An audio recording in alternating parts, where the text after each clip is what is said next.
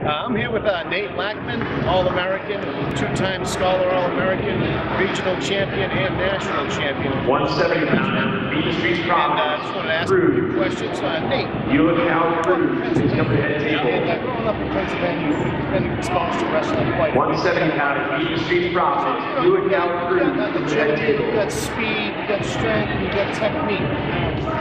Do you see any one of those more important than any of the others in wrestling? I think wrestling's a big balance of everything. You know, everything in your life really has to, in order for us to really compete out there, everything else has to be in balance. So it's a good balance of everything. I think what a lot of people really can make the difference is really overnight sometimes is mindset. Mindset's one of the biggest things that, you know, I've really helped me in college, really separated me from my high school performance to my college performance. Yeah, just being in the right mindset. I've always had a theory that wrestling is about 80% mental, 20% physical, and I'll hold true to that. So you're saying that you get out there and you just don't lose. You have that attitude. I'm gonna win. A lot easier said than done, but you know, there is some skill involved. There is a lot of hard work. There's no doubt about that. But at the end of the day, you know, you're physically going up against another guy, and you know, all these different things in life have to be in balance. You know, school, wrestling, you know, what you do outside of it, all those things matter, and all those things add up, and just keeping the right mindset day by day, and yeah, that's being able to control your emotions, being able to control what you can control, yeah, that's one of the biggest things. So actually coming up, some of these high school kids, I mean, they're wondering, you know, they go to like school practice, but as far as how many hours a week do you think you need to practice? Is a lot of this practice outside of the regular school practice? So, it's different for everybody. I'm a big believer in listening to your body. You know, there is a point where you can overdo it. I've learned that recently.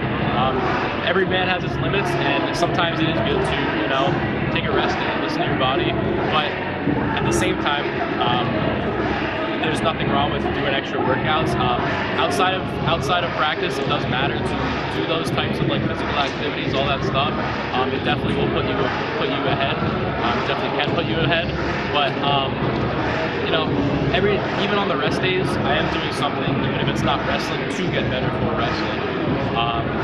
Whether it's schoolwork, whether it's, you know, just reading up on some stuff, whatever it is, there's something that you can do every single day that can really help your wrestling performance, even if it's not directly physically wrestling.